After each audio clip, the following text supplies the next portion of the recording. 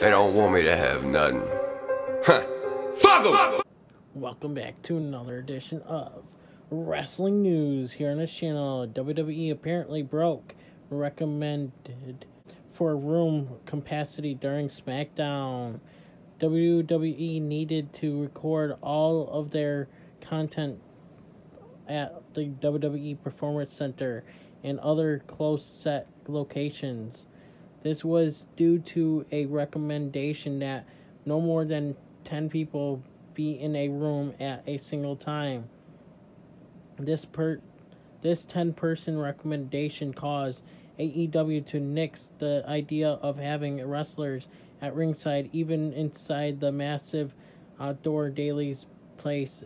During Wrestling Observer Radio, Dave Meltzer brought up the fact that WWE apparently bent the 10-person limit rule during Friday Night SmackDown. During that tag match on SmackDown, I counted 13 people in that room. Whatever that is, I just noticed that we got 3 people at the announce desk. We got a referee, we got a ring announcer, we got 4 people there, and we have a couple of people running around between cameramen and soundmen. So they were above that number. Whatever the number is a cautious number. WWE did everything they could to make sure that fans have programming through WrestleMania.